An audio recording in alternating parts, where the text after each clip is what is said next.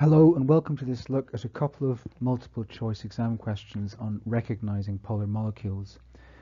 This is an area that lots of people struggle with because even though molecules can have polar bonds within them, that doesn't necessarily automatically mean the whole molecule is what we call polar. So let's look at why one of these molecules is polar but the other one is not, even though they both have delta plus and delta minus. So in the water molecule, you can see the dipoles act towards the oxygen atom. So they're acting in roughly the same direction as each other. So the molecule has an overall polarity pointing from the hydrogen atoms towards the oxygen atom, as you can see from that second arrow I've just put in. So carbon dioxide, you could insert delta minus on the oxygens and delta plus on the carbon. But this isn't a polar molecule because this time round the dipoles are acting in opposite directions. You can see clearly that they point in opposite directions to each other. So there's no overall polarity this time. So what we say is the dipoles cancel even though the molecule has polar bonds. So let's look at a typical multiple choice exam question where you'd have to apply this idea. So this asks you which substance contains polar molecules. Now we don't have the benefit of having the structures drawn out for us. So what I'd say is the first thing to do is to draw the structures out and include any lone pairs. The next thing to do is assign any dipoles to sufficiently polar bonds.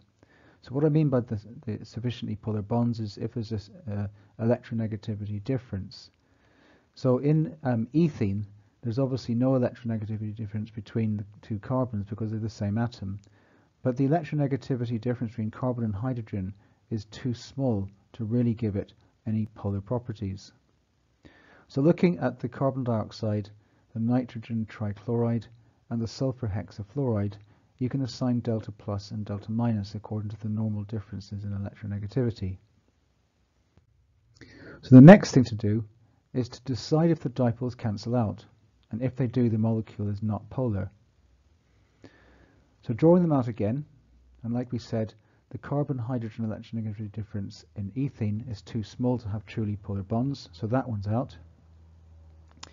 In the carbon dioxide, like we talked about in our example a couple of minutes ago, this is non-polar because the dipoles cancel, so it's not that one either.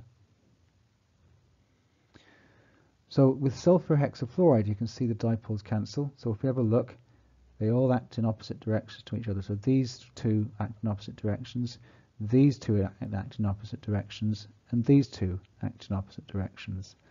So this one is also a non-polar molecule. So that leaves us with NCl3 as our answer. So I'm going to give you one to have a go at yourself now. So let's remember the three things that we did. So what I'd like you to do is to pause the clip and have a go at this, and I'll come back in a minute.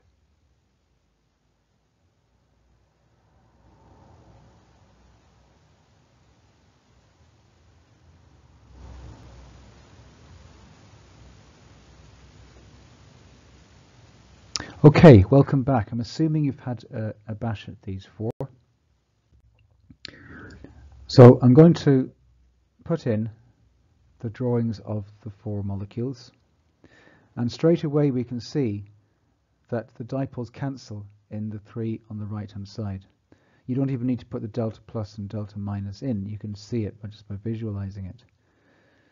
So that means that the first one must be the correct answer. So here's an exam tip that happens to come out of this. If the first one happens to be the correct answer, then you don't have to worry about the other three, and that saves you a bit of time. Okay, thanks for listening. I hope this was useful. Until next time, see you soon.